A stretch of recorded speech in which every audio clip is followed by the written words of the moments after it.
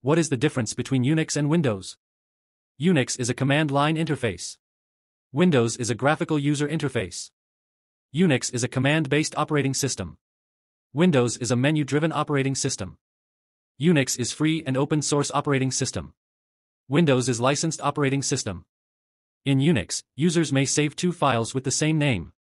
In Windows, users may not save two files with the same name. Unix systems have limited hardware support. Some hardware could not have drivers available. Windows operating system contains almost all of the drivers for all of the available hardware. In Unix, it is tedious to create a backup and recovery. In Windows, it has an integrated backup and recovery system that make it simpler to use. Unix is not user-friendly.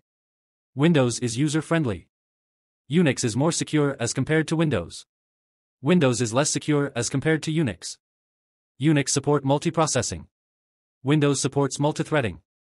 Unix uses Unix file system, UFS, that comprise std.err and std.io file systems.